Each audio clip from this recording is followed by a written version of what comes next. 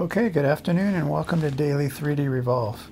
Today I'm going to be creating a tutorial on how to build a 3D vintage wooden ship steering wheel. Okay, so first we're going to go ahead and launch Design Spark Mechanical.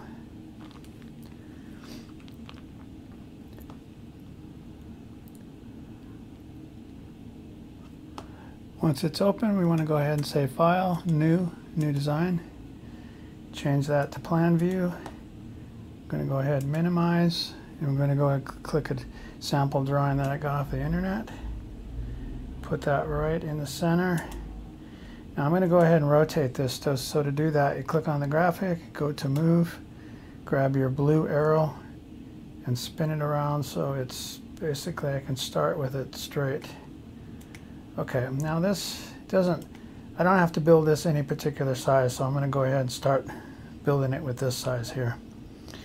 So first thing I want to do is go Control plus to zoom in and use the pan tool to pan down ever so slightly. I'm going to create half of this handle here so we can revolve it around. So we're going to go ahead and click there. We'll come down to about midway. Then we'll go ahead and select to click off. We're going to go ahead and use our spline tool for this, for most of this. But I could use the square tool, so we're going to go ahead and utilize a little bit of both. So this will be the square tool part. Go ahead and select to click off. I want to round the corner, so we'll go ahead and create rounded corner. Go from there to there. We're going to be revolving this all around, so we only have to draw like pretty much half of the shape. Okay, so we're going to do the same with this square tool. We're going to go ahead and click there.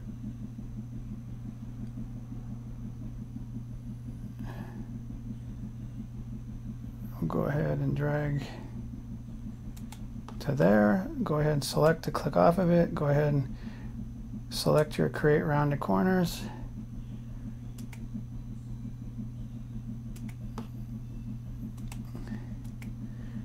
Okay, so now we're going to continue with the spline tool. Go ahead and click there, click and drag out. Drag, click, drag, click, drag, click, and then click the select to click off. So there's part of our handle. We're going to finish the rest down here, so go ahead and get your spline tool. Go ahead and click and drag out. Oops. Go back to select. Got the wrong tool. Go ahead and get your spline tool. Go Control plus to zoom in. Go ahead and click there. We'll drag out. We'll curve it. Click and drag, click and drag, click and drag, click and drag.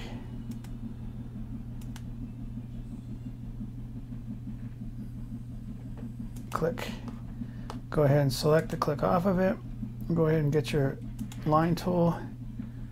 We're going to go from there to there, select. We're going to go to our trim away tool. We're going to trim away that. We're going to trim away that there. We're going to trim away that. We're going to go and get the line tool. We're going to go ahead and add this part right here. Select, trim away that part. Alright, that looks good. So Control minus. We're going to click on our graphic, select, click on the graphic, go to move, and we're going to move this out of the way.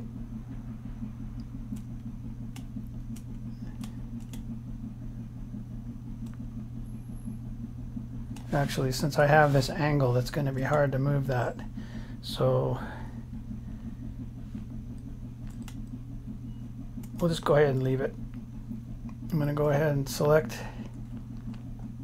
that shape there. We're going to go ahead and say pull,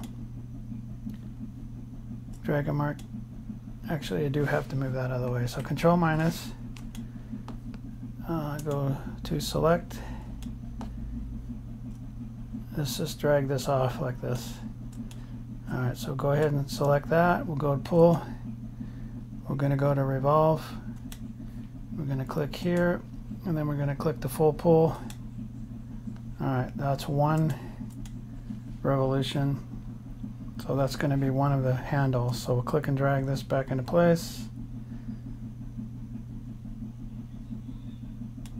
Click off of it. Go ahead and Control plus to zoom in. And then we're going to go ahead and create this piece right here. I'll put a line in there to make sure that we're going to the center.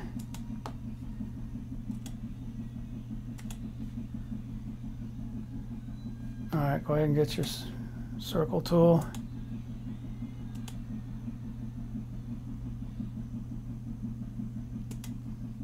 Create another circle. Alright, let's Control minus. Let's click and drag this off the page. We want to go ahead. Don't need that center line anymore, so we're going to go ahead and delete it. We're going to select all of this. Pull, or actually move, sorry. We're going to select our spindle. We're going to change that, go over here to create pattern. Then we're going to click down there. Now we want 1, 2, 3, 4, 5. We want a total of 5 of these, so I'm going to spin around like this. Right to there. Go ahead and select the click off. And we want to go ahead and spin this. And we want to go ahead and pull. We're going to pull this middle part. We're going to pull from both sides. We want this to come out maybe like 0.4. So select. Okay, now we're going to go ahead and go to the top view. We're going to create this outer triangle. So we'll go ahead and click there. Go ahead and click the circle tool. We'll go ahead and pull, and we basically want to pull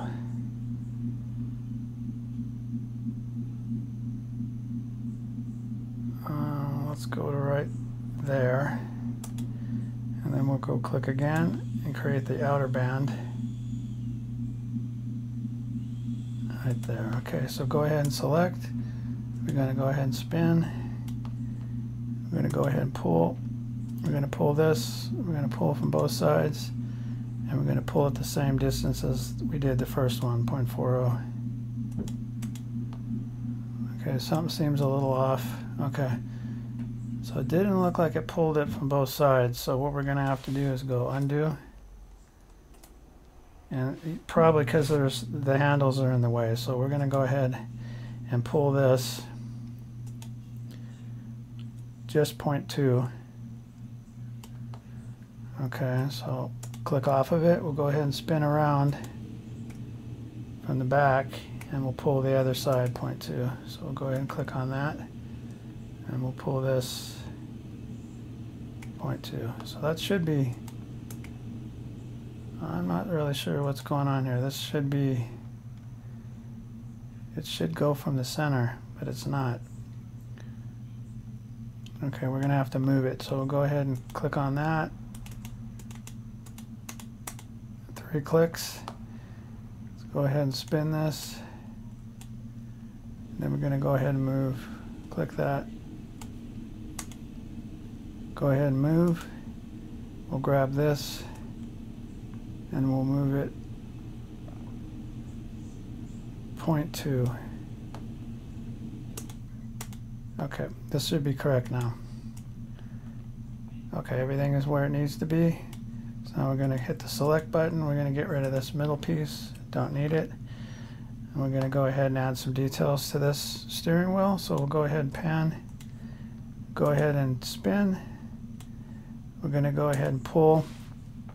We're going to click the two outer edges. We're going to change this from rounded to chamfer, and we're going to click and drag.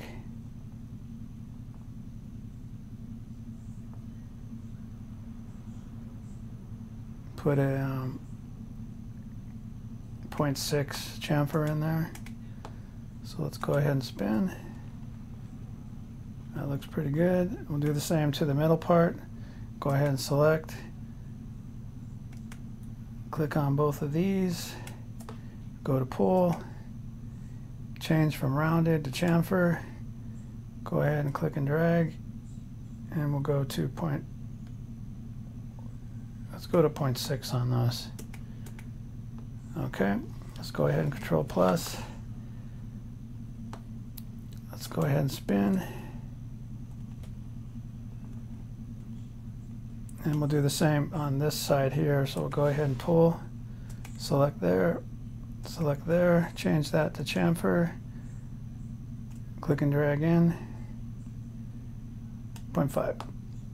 Click to select to click off of it. Go to the top view. We can go ahead and get rid of this. We don't need it anymore. Well, let's pan over.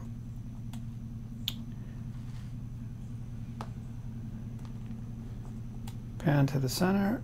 All right, there's our steering wheel, our vintage steering wheel. Doesn't take too long to create stuff. In Design Spark Mechanical. Looks like a good little vintage wheel. And what's nice about it is you could always pull and you could adjust this stuff down if you wanted to show more of the handle. Like we could go to there, 0.7. Go ahead and spin that. That looks a little bit better. There's more of the rounded handle showing.